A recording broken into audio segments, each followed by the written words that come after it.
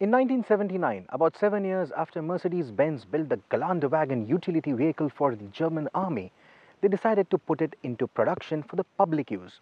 And since then, until now, it has been in production with very little changes. Now, I have been in this industry for the last 8 years, reviewing and driving all sorts of cars. But ironically, I haven't been able to get my hands on a G-Wagon yet. Up until now.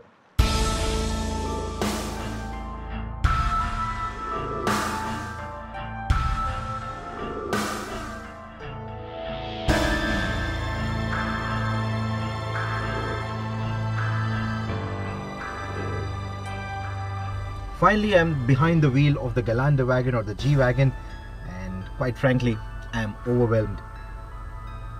It has stood the test of time, and how?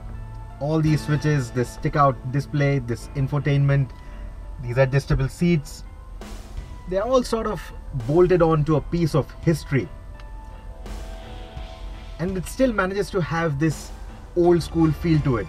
Look at the wipers, look at the panel gaps in the doors. And even the way the doors close, that clunk, it has that nice old school feeling, and somehow even in today's day and age, I like that feeling. Apart from the Unimog, the G-Wagon is the longest produced passenger car at Mercedes-Benz. In production for over 35 years now in a plant in Austria, the G has received quite a few facelifts over the years, the latest being the LEDs in the bumper. But what has remained largely unchanged is that classic boxy SUV design. The exposed hinges, the bumper-mounted taillights, the protruding wheel arches, it's all stuff of the 80s.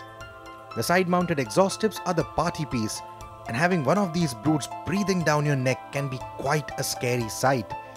And yes, this old chap can keep up with you at some ridiculous speeds. Because after all, this isn't just any G-Wagon. This is an AMG. Because it wears those 3 letters, this is how the engine comes to life. That is the sound of a 5.5 litre V8 bi-turbo petrol. And let me run you through some numbers. It puts out 545 PS of power, about 760 Newton meters of torque.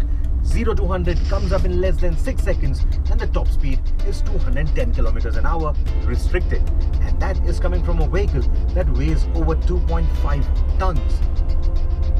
Now those aren't purely numbers, they are bragging rights. Of course, there are the other AMG SUVs as well, like the GLs and the MLs, and they also have tall power and torque figures. But then the sound of this vehicle and its form and its sheer shape and that old school character, it's all like a match made in heaven.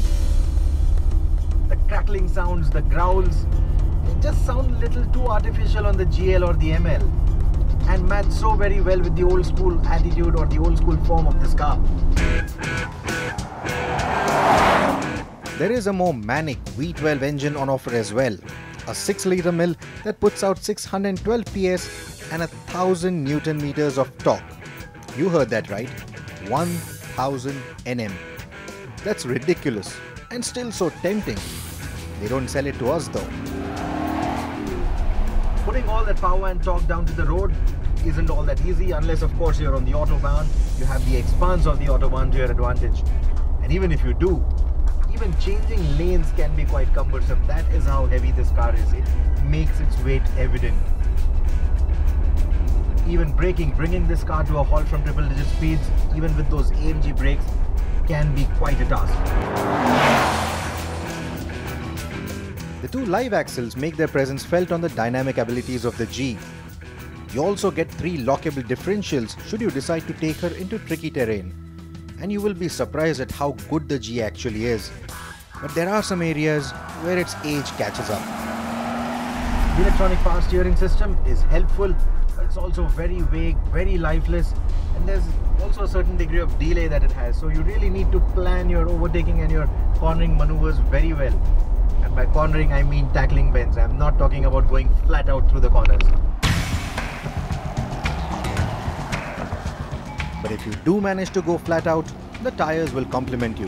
The 275 section rubber has tremendous grip even when the rest of the body is reluctant to tackle the bends. That ladder frame construction of this vehicle, that old school suspension, it makes this vehicle so rigid that you can actually hear these clunks when I'm talking to you. You can hear the clunks. The mic is actually recording clunks from all over the car.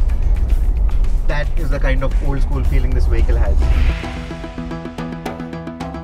It feels stable even at top speed, but the boxy shape tries to cut a square hole through the air, which doesn't exactly make it very aerodynamic. The big engine does help in fighting the wind and building up speed, but you can hear that fight as the wind noise becomes louder with speed. It isn't too disturbing, but the noise insulation certainly isn't in the league of the current Merc SUVs. The ideal way to drive this car then is in a calm and composed manner.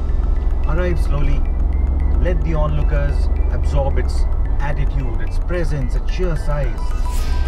It's like Arnold Schwarzenegger. His role isn't important anymore in today's Terminator sequence. It's his presence that makes all the difference. This car has a similar attitude.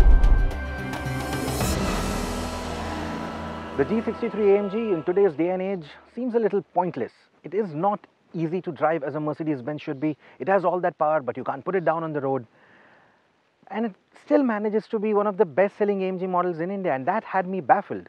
But then I realized, when you have a poise and noise like that, you don't need those numbers to do the talking. It is a statement in itself, a very bold statement. Old, but not obsolete.